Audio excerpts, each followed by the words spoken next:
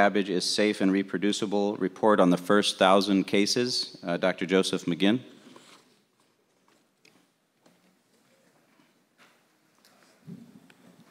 Thank you. Good afternoon. I'm reporting on the first 1,000 cases of mixed CABG by Dr. Mark Ruel and myself. Both the cases were done at the University of Ottawa Heart Institute and at the Heart Institute at Staten Island University Hospital. These are our disclosures.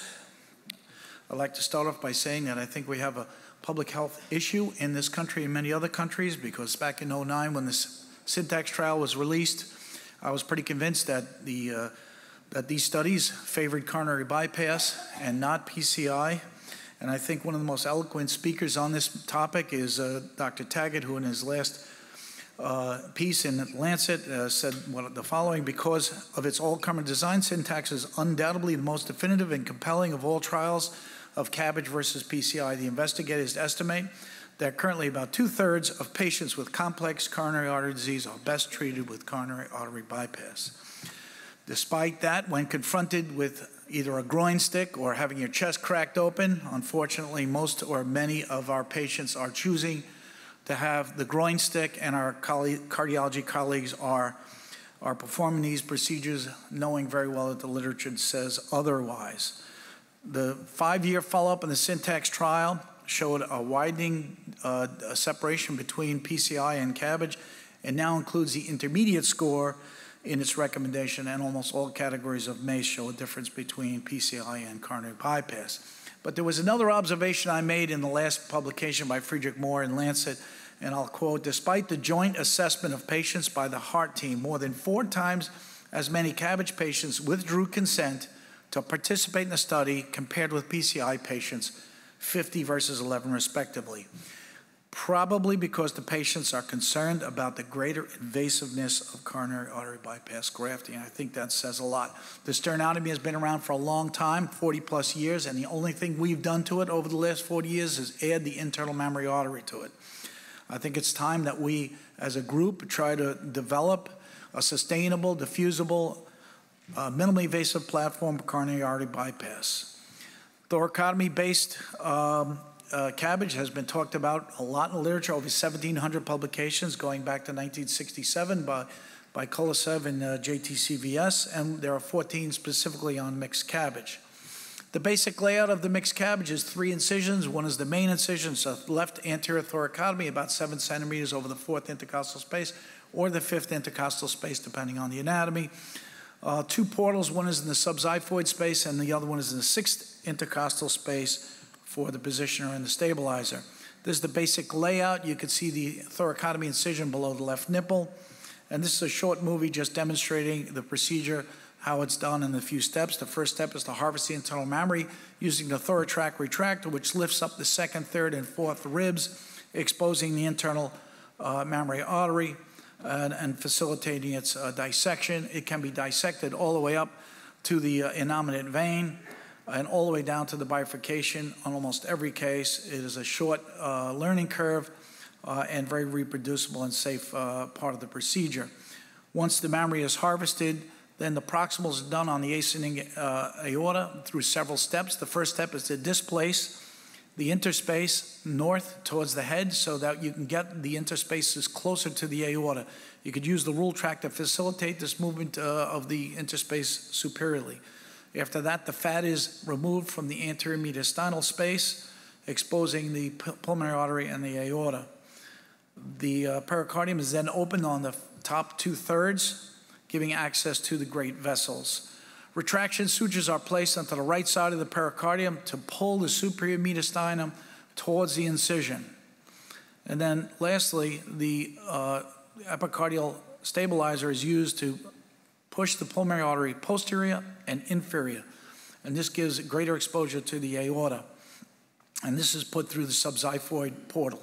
Suction is turned on, and you can see the aorta come into view. Once the aorta is easy to view, then the dissection is carried out around the aorta along the right pulmonary artery to completely encircle the aorta. A C-clamp is then used to complete the dissection from the right side of the aorta, and an umbilical tape is pulled behind the aorta. Once the umbilical tape is behind the aorta, then you could swap it for a 1-inch packing, which is used as a sling or a strap to bring the aorta a little bit closer to the incision. Once the strap is put in place, the epicardial stabilizer is repositioned to pull the fat back out of the way so that you can have access to the ascending aorta. I use either a side biting clamp or a heartstring, depending on the surgeon's preference or depending on the disease in the aorta. In this particular case, we're doing 2 proximals. I want you to notice that I use fairly regular instruments to do the proximal anastomosis, including a punch and needle holder and pickups and 6-O-proline.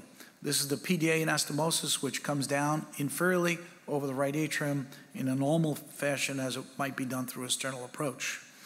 And you can see the PDA coming down inferiorly and the circumflex graft on the top coming off to the left side, traversing over the pulmonary artery, as you might see in a sternal approach. Once the proximals are done, then the pericardium is opened widely and the apical positioner is placed on the apex, and the apex can be pushed up to the left shoulder to gain access to the PDA, or the apex can be pulled to the right side and the right hip to expose the left-sided vessels. This is the LAD being stabilized, and anastomosis with the internal mammary artery skeletonized is being done through the mini thoracotomy incision. This is the result of the patient who had a quadruple bypass. You can see the 3 incisions, including the main thoracotomy underneath the left nipple.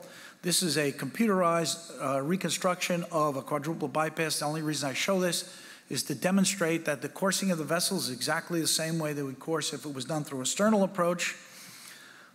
We have reported on this a number of times. Our last report was involving 91 patients, and it was published in JTCVS, looking at patency. And the mean length of hospital stay was 4 days. Patients were followed for 6 months. There were no mortalities, no MACE. And computerized tomography showed a 92% graft survival for all grafts and 100% for the internal mammary arteries. The cohort of patients I'm reporting on today is 1,038 patients, done both, as I mentioned before, at University of Ottawa Heart Institute and the Heart Institute at Staten Island University Hospital. They're a very typical group of patients. Most of them are male. Hypertension, diabetes, and hyperlipidemia is very common. 9% had previous CVAs. And the average ejection fraction was about 43%. Most of the patients had triple vessel disease. Most of the patients were urgent patients, and there were very few emergent patients. The average graft per patient was 2.2, which is quite a bit lower than the sternal cohort, mostly because Dr. Ruel and myself get referred a lot of single and double vessel disease because of the fact that we do minimally invasive surgery. Cardiopulmonary bypass was used almost 11% of the time. The conversion to sternotomy was about 2.6% of the time. This is a table I show just to give you an idea of what vessels we have bypassed through the study, and it goes basically to any vessel, but the most common are the LAD, the diagonal, the PDA, and the obtuse marginals. Also, you can see that almost every conduit was used. But again, usually the the Lima and the saphenous vein grafts are the most common. There were a lot of sequentials done. The sequentials are primarily done through the LAD and the diag and the obtuse marginals, as you can see from that slide. This is just demonstrating the reduction in the conversion to sternotomy over you can see in the first 120 cases was about a 9+% conversion rate, and at this point we're at under 1% conversion rate. However, the utilization of cardiopulmonary bypass has increased significantly. It's almost at 14% to facilitate getting to vessels that are difficult to get to, also as a bailout strategy. We had 30 patients who went back for bleeding. It was 2.9%. We had 1 single deep wound infection out of 1,000 cases, which healed without plastic surgical intervention. We had a mortality rate of 0.9% and, strangely enough, an AFib rate of about 20%, no different than any other cohort. Late follow-up is about 3 years, and we had about 5% of our patients requiring PCI after the surgery. The overall survival is 96%.